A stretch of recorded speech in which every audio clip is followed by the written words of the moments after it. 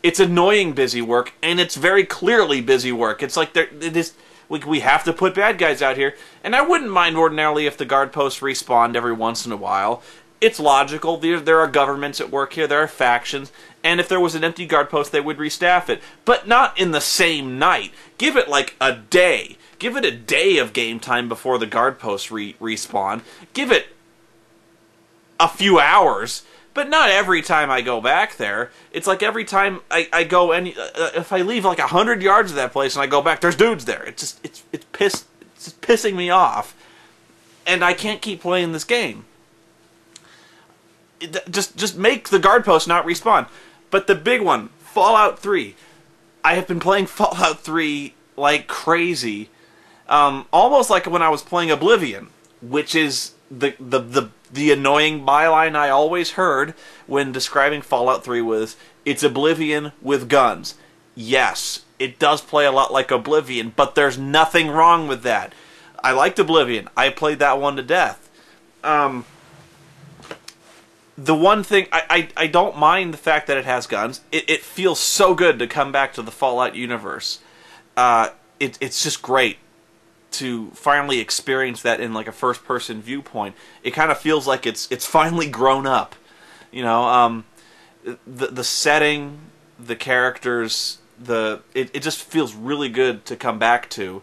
And for that alone, it's worth playing. If you were at all interested by the premise, if you liked the previous Fallout games before, it's very fun to play.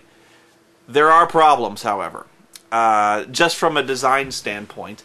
I think the most common complaint I've heard, and I agree with it, is the VATS targeting system. What happens is, when you're under attack, you can push the V button. I'm playing on the PC, but you can kind of stop time for a minute, focus on a target, and it will highlight all the little target zones, like the legs, the arms, the torso, and the head. It'll give you a percentage chance to shoot every one of them. So what you can kind of do is queue up attacks, and then the computer will automatically take control of your character and take the shots for you. And when you do this, you have a much higher chance of critically hitting the guy, causing more crippling damage, causing greater chance of critical hits, things like that. Here's the issue with that. One, it kind of takes you out of the game. It takes you out of the sense that it's a first-person shooter. It really takes that control out of your hands. I know why it's there. It's there because in the previous games, you would pretty much always use the targeting system to get critical hits. You wouldn't want to do it any other way, because when the monsters got really badass, when you were fighting super mutants and that, you kind of needed those critical hits. You kind of needed to cripple stuff to move on. Same thing here. You will almost always use VATS, because the monsters move around. It makes sense to use VATS.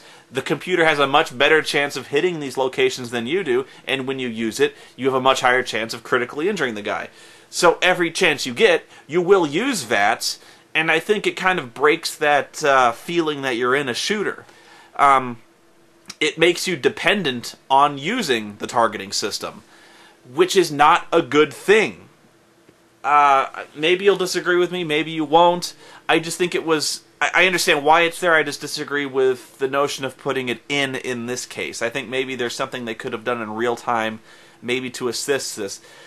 Besides that, I have never done anything other than shoot for the head in anything. I don't understand why you would shoot for legs.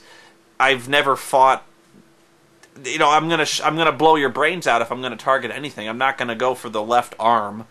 I don't know why I would go for that, unless... I've never met an enemy that would focus entirely on having a sword. Maybe I would do it then, but I've always gone for the head. The other thing is, same with Oblivion. I don't know why they're so happy to let you pick up and search everything. You can open everything, and you'll find something in every box. You'll find something in every locker, but I don't really want to carry a box of 20-year-old instant mashed potatoes. No, actually 200-year-old instant mashed potatoes. I don't really want to carry that around, thank you very much. I don't know why every time I open an ancient refrigerator I have to know that there's a box of like ancient junior mints that I can carry around with me.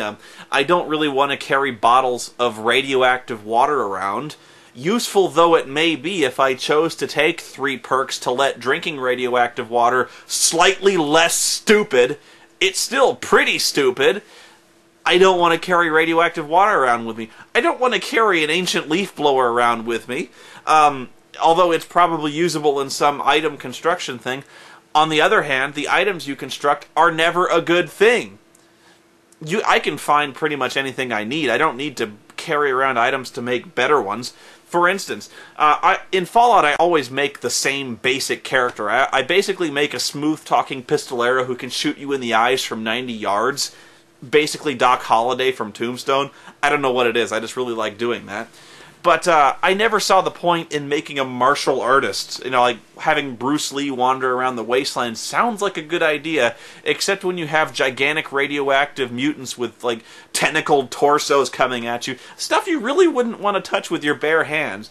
You know, 10-foot-tall super mutants. I wouldn't punch that. And besides that, almost everyone you encounter has guns. Maybe that's just me. Although I did rethink that when I finally discovered the option to make the shish kebab, which is a flaming broadsword, which you can carry around with you. Although that romance it did peter out pretty quickly when I almost immediately discovered a better weapon just laying on the ground called the Ripper, which is a chainsaw knife, which instantly did more damage than the shish kebab and was easier to use and less fragile. I don't know, the bottle cap mines, I have literally like 65 frag mines I don't know what to do with. I don't need to carry around items to make more mines. I don't care if they do more damage, I'll just throw more frag mines down if I need to drop something. I don't need to make Nuka-Cola grenades. I have a lot of grenades already. So the crafting, it didn't make a lot of sense to me. I think it was a big mistake putting any points into repair, because using the workbench really hasn't paid off for me so far. And I've never been that short of money that I couldn't just pay somebody to fix my armor for me. Anyway, but it is a lot of fun. I'm just saying there's a few design decisions that just don't really work, and they're not worth putting your attention into, I think. I think the game would have been a lot better off without VATS. But it still is pretty fun going into that bullet time and blowing people's heads off in slow motion. I guess it saved me the effort of manually aiming. And I guess if I really objected to it that much, I just wouldn't use it. I don't know. Oh, that's the other thing. Is it just me, or do decapitations happen way too frequently in Fallout 3? It almost seems like every time I shoot somebody in the head, their neck is made out of Twix, and their head just pops off in some glorious fountain of sludge. I don't know, it just seems like it's really too easy to decapitate people, although maybe you get a giggle out of that. Also, the Sarah Palin wannabe who keeps giving you missions, and oh, it's so cute, you're going out to get some stuff at the Super Duper Mart. I for some reason, she doesn't annoy me as much as she probably should, although I'm probably on the really short list of people who liked her. But that's Fallout 3. If you're a fan, you will still love it. If you liked Oblivion at all, you will still love it. Actually, ironically, I went back to play the old Fallout and Fallout 2 games, and I was surprised at how little I was able to get into those games. I know, it's blasphemy. I love those games to death. I still love those games. But there are some things that hold it back. And they didn't seem to be that much of a problem at the time when I first started playing these games. And the number one problem for those games is the soundtrack is terrible. In fact, it's almost non-existent.